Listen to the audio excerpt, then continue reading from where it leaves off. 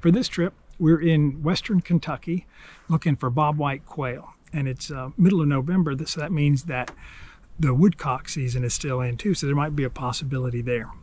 Now, I've hunted this WMA in the past, but never in November. It's always been January and February. So I'm kind of curious to see what the conditions will be like compared to later season hunts.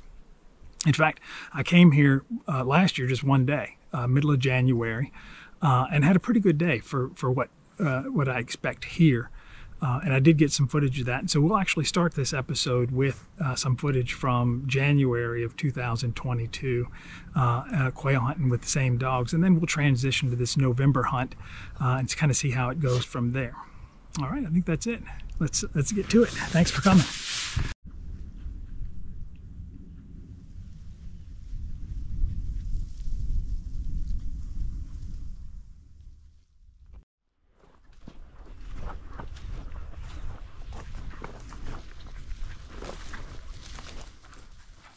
I took Boogie and Hank out first on this January morning, and they unfortunately bumped a covey not too long into the hunt. But I saw where the covey went, and so we went looking for singles. It wasn't long before I got an alert that Boogie had gone on point and that Hank was backing.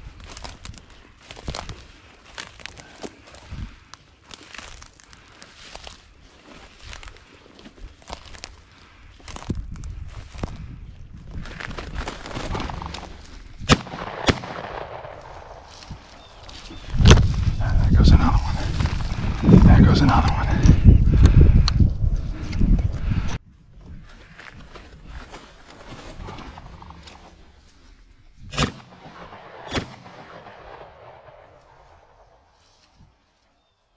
This turned out to be the only bird we got that morning, but I was happy to have it. That afternoon I took Belle out, and she runs a little bit differently than Boogie or Hank in that she doesn't run as big. But at the same time, she doesn't run any straight lines at all. She's very thorough in her ground coverage. And it wasn't long before she was on some birds.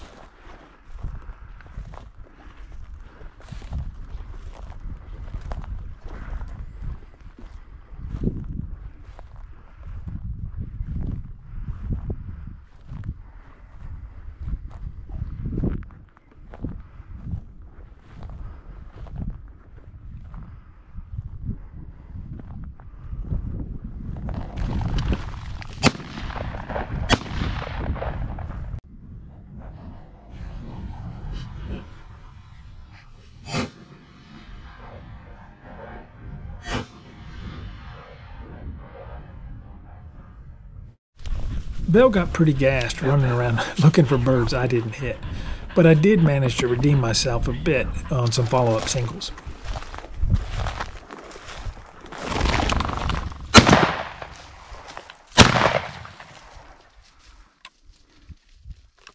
Now, I knew Belle was on point in here because of GPS, but the cover was so thick that I never actually saw her until she was retrieving the bird. Come on. Come here, Belle. Come here. Come, right here. Come, hold it. There you go, good girl.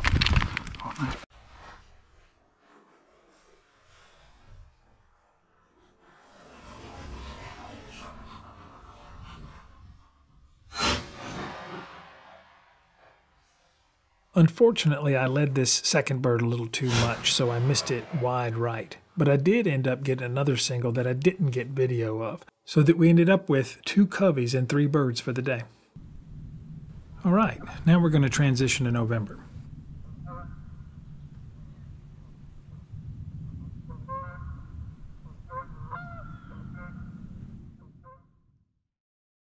Something new for me this season is truck camping, or staying actually wherever I'm hunting instead of getting a motel or a cabin. And for this trip, we were there for several nights, and I found a really good spot for the dogs and myself. I've done this now a couple of times this season, and I've been surprised at how much I'm enjoying it, how much it actually adds to the overall experience. I do have electric heat in the back. Of course, I can cook. I've got a shower tent with hot showers and even a toilet. On this particular morning, the temperature got down to maybe 14 or 15 degrees, but I was perfectly comfortable in the back in a short sleeve shirt and having coffee with my buddy Hank.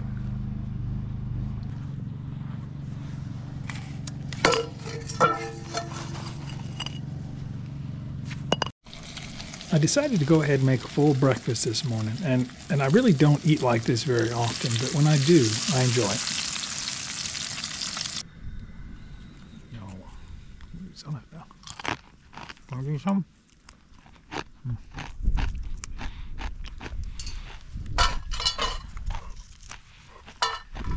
Come here, buddy.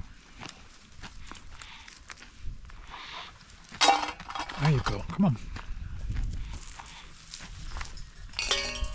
Come here, Belle. There you go. Come here, what? Look at yours. There you go. All right.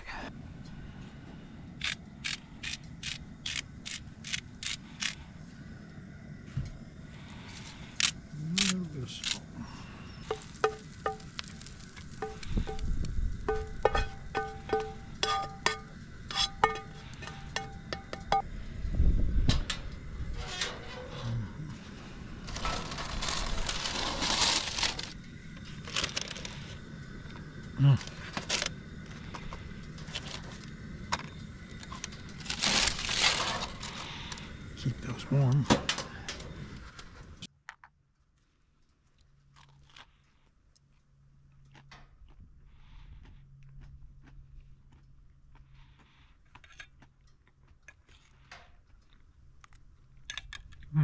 Delicious.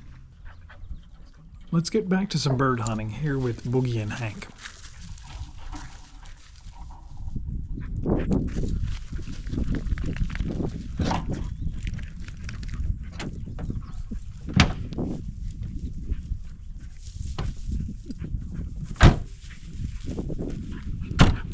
For this November trip, we did get into some birds, but I gotta admit, it was not great.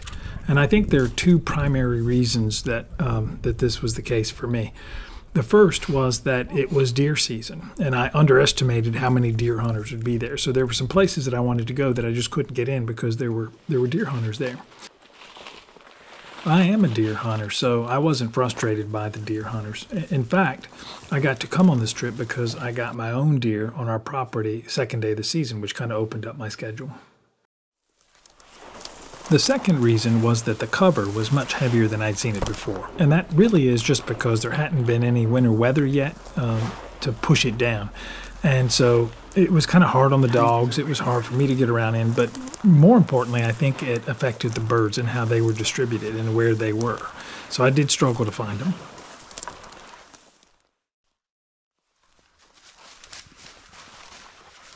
On this bird, we had been out for probably 3.5 hours already, and we're headed back to the truck, and we'd gotten almost within sight of the truck, and I got an alert that Hank had gone on point.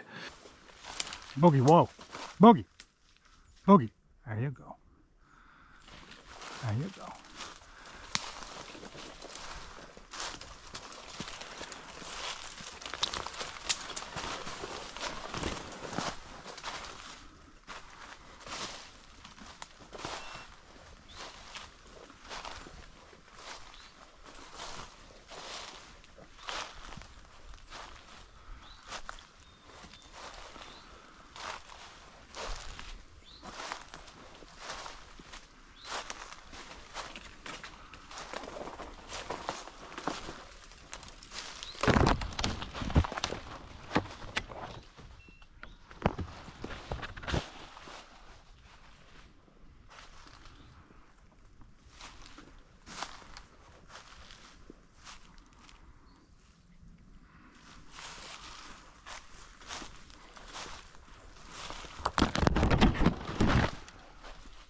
This turned out to be a woodcock, and it was pretty funny how it played out. This bird really didn't want to take off.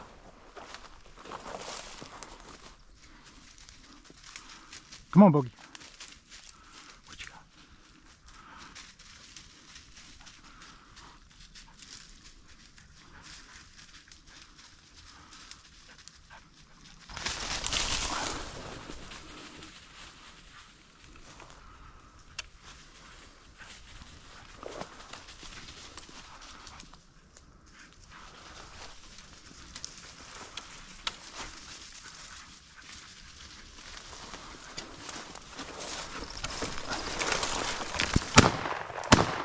I got kind of frustrated that I missed this shot in my continued woes with hitting birds so far this season. But in looking at it in slow motion, I was kind of surprised that I missed the bird. Now, this is all based on guesstimation, of course, but it's a 26-inch barrel, cylinder choke, and 1.25 ounces of 7.5, and I would have thought that it would have been in this pattern range. But it wasn't. It ducked to the right and kept on flying.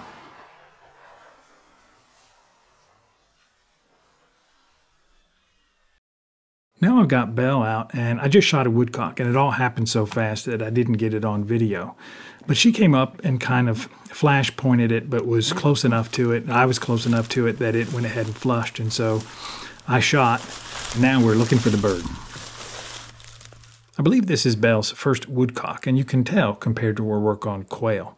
But I'm hoping to get her on more birds, more woodcock, and I think that'll clean up her work and improve her enthusiasm. Good, good. Now, come here. Come on. There you go. All right.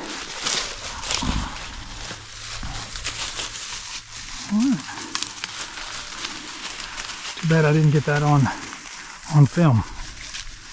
Nice bird, though. Good job, Belle. And that was it for the trip. Not much in terms of bird production, kind of like my Michigan trip, but I still had a good time. In terms of quail, we only found 3 singles, and all in different places, and we each took turns bumping them. Hank bumped one, Boogie bumped one, and I walked one up. Kentucky's my home state, so I'm sure I'll be back here looking for quail again.